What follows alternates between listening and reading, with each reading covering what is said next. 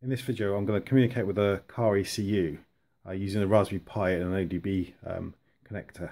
So this is the ECU I'm going to communicate with, and it's a BMW Mini R53 ECU, which is made by Siemens. And I'm going to use it, communicate via this ODB cable.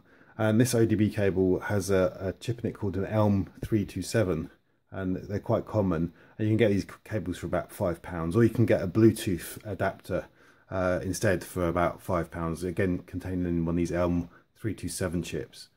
And the ELM327 chip makes it really easy to communicate with a car ECU straight from a serial port on a computer. And in this case, I'm going to use a Raspberry Pi, which is about £30 computer.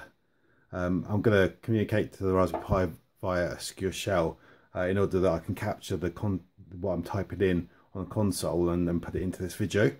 And then the final part of this is I've got my emulator here for like a car, so I've got some variable resistors on here, so I can adjust things like the coolant temperature, and it just signals things like ignition coils and things like that. I've got the ignition switch here. It's run off of 12 volts, and that supplies the car ECU with 12 volts as well. So if I turn on the ignition switch now, because I'm going to need it on for when I communicate with it, and some of the LEDs light up just to show current status of some of the lines.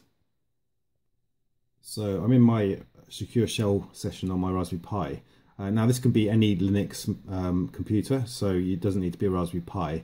And I'm not going to do any programming in this video. I'm just going to use a terminal emulator called Minicom. So you need to be in a root console, root login session. And if you type apt-get install Minicom, because Minicom is the name of the terminal emulator I'm going to use. Now it's already installed on here, so it'll tell me it's already installed. But you need to be you need to either sudo the Minicom command, or actually run Minicom in a root session, because it needs access to the serial port in order to work. The first thing that needs to be done when you come into the Minicom is you need to configure it for the communication with the serial the OBDII device. Now mine is on a serial port which is here. It's a rather long name, but when you plug yours in, you'll see under the dev directory in serial, and then by ID, and you'll see a name of it. If you unplug it, look in this directory, and then plug it in and look in the directory again, you should identify what the name of it is, of the lead that you've got, and that needs to be configured here. So in order to configure, you hold down Control and press A, and then you release Control and A and just press Z by itself, and you go into the configuration options. Now if you press the O key, that will take you into configuration menu, and then use cursor keys to go down, and if you go to serial port setup and you press A, and you'll be able to enter the device name that you're using there. I won't re-enter it because it's such a long name for this. And then you press E, and you need to change some of the settings in here. So you need to press D to select 38400, and then most of the other stuff should be set already. You need Q to set 8 bits, no parity, and 1 stop bit. And then the thing you need to turn off is hardware shake control, and that's not in this menu, I don't think.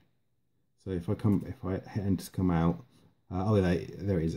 It's F. So F is normally on, so it normally says yes. But if you press F and to make sure that hardware flow control is off and software flow control is off, and that hit enter to come out of there.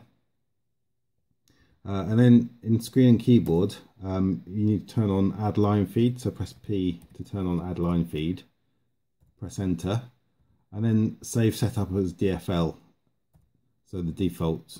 So then when you come in again, it will automatically be as your default settings. So go down to exit, press exit. Now I'm just going to come out of the terminal now. So I recommend, because I don't think it won't really apply those properly, this terminal, for some reason, unless you come out and go back in. So if you hold down Control and press A, and then press Z, and then press Q to quit, and leave without reset, hit enter, and then just type Minicom again and go back in, and you should be ready to communicate now with all the settings correct. Okay, so as soon as you open the terminal, you should be connected to OBDII device and be ready to run commands.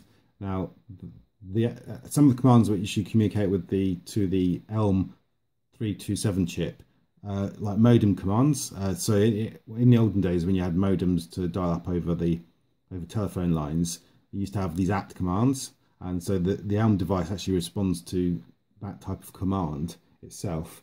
So if you type AT and Z, and you'll get this response where it tells me that I'm on the ELM327 device, and it's version 1.3a, which is quite an old version. This is quite an old. I've had this lead for a long time, but that shows that it's communicating okay, and all the communication settings are fine. There's a few other commands that I'll go over. Just some. There's quite a few commands that the ELM device has, but I'll just go over a few of the basic info ones. So if you type at and then an amp, like an at sign and 1, it tells you what the actual device actually does. And then if you type at an RV, it tells you the voltage that it's detecting, which is coming from the OBDII connector. And if you type at and DP, it tells you the protocol. So when you start to communicate with the ELM chip, this is the protocol which will try and communicate with to the actual car ECU. So it'll try this protocol first, and this is just the way that mine's set up. And otherwise it will try auto. And so it should try auto by default with the way it's configured. But so that's just communicating with the ELM device so far. We haven't actually sent anything to the ECU yet. So what I've sent so far are communications with just the ELM device itself. I haven't sent anything directly to the ECU yet, so the ECU is unaware that we're here. So if I now just type some hex digits, 0902, which requests the VIN number of the vehicle, and it should respond back. And so it's going to send back the VIN number of the vehicle. And the responses have a particular format. So because I've sent 09 there, it adds a 4 at the beginning and returns 9 to say that it's returning a response to the command which is the mode byte, which is 9, and it responds 49 to say it's responding to that. And then the next digit, it repeats the PID number, which is which identifies what the actual sub command of this particular mode that you're requesting is, which is the VIN number. And then in this particular case, because it's sending back multiple lines, it sends back the line number so you can get them in the right order when you interpret them. And then after the line number, it will actually send these are ASCII codes for the actual VIN number. And so if I change those into ASCII characters, that would actually be the VIN number of the vehicle which the ECU came from. Now the next command I'm going to send is I'm going to request the coolant temperature in the vehicle. So if you send 0105, it responds back, and again 41 is response to the mode you requested, which is 1, and but it puts a 4 in front of it. And then 05 is the PID ID, which it's responding to, which is 05, and 30 is actually the coolant temperature. But remember, this is in hex, so I'm just going to go into the calculator over here. And if I go into hex mode and type 30, and then I go into decimal mode, that's the actual decimal value. But what you have to do here is, because temperatures can be negative, you actually have to subtract 40 from the value to get the actual temperature. So that's 8 degrees C. But what I can do is, on my actual rig, I can turn the control which sets the coolant temperature. If I go 0105 again, it comes back as a different value now that I've turned that control. So if I go 0105 again, because I haven't turned it, it comes back with 29 again. So that's a way of getting the engine temperature. Now, there's lots and lots of codes for getting back loads and loads of information, which I won't cover in this video. These are just a couple of examples, just to give the idea of how you can get data back from the ECU. Now, the last example I'm going to give in this video is how to get back the trouble codes for the ECU, and that's just you just type 03 to get back the trouble codes. Well, and it sends back the trouble codes as double digits. So these second ones they're not trouble codes, but this first one is a trouble code which is in the car in the ECU, and you interpret this trouble code. And I'll just bring this across.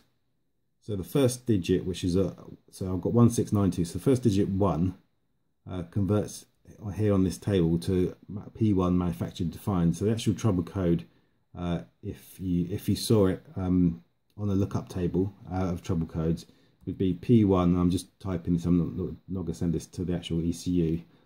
692. So that's how it would be, how you would interpret that trouble code coming back from the ECU.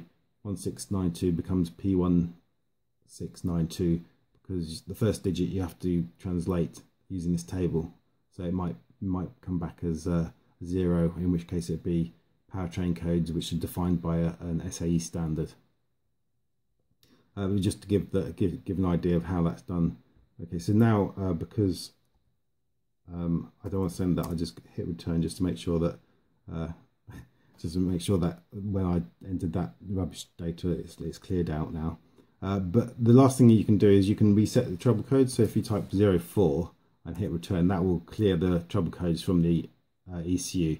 Now, because the trouble code that I was getting was because it was to do with throttle position sensor, because I haven't connected the throttle position sensor on this ECU. So if I get the trouble codes again, which is 03, it will return the same trouble code, because I can't clear that trouble code because it's the throttle position sensor isn't present.